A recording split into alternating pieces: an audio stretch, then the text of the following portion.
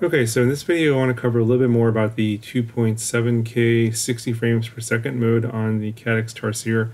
I didn't really cover that in the first video, I just mostly covered the 4K stuff, and also I'm going to have a separate video covering the FPV camera and give you some more details on that one in a separate video because the videos were just way too long. So what we're looking at here is actually the 4K mode, and I want you to see the aspect ratio and also what you can see in frame. Both at the top and the bottom of the frame and on the left and the right side of the frame.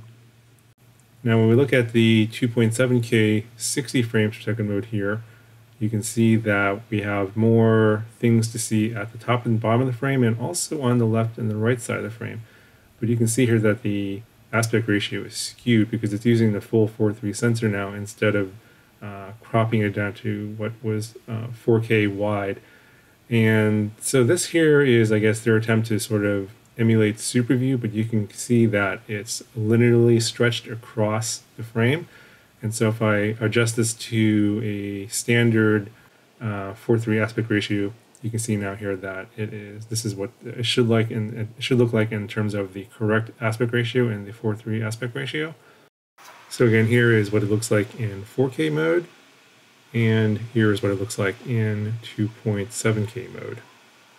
Okay, so here I've applied a lens distortion effect to the image to sort of give that sort of fake Superview look.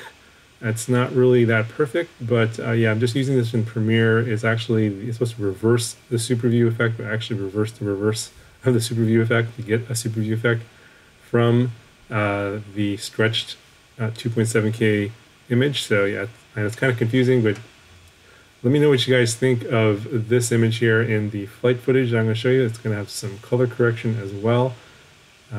Yeah, it's not perfect, but it should give you an idea of what fake Superview looks like on this camera in 2.7K 60. So just gonna throw it out there. Let me know what you guys think of the flight footage, and I'll talk to you guys in the next video.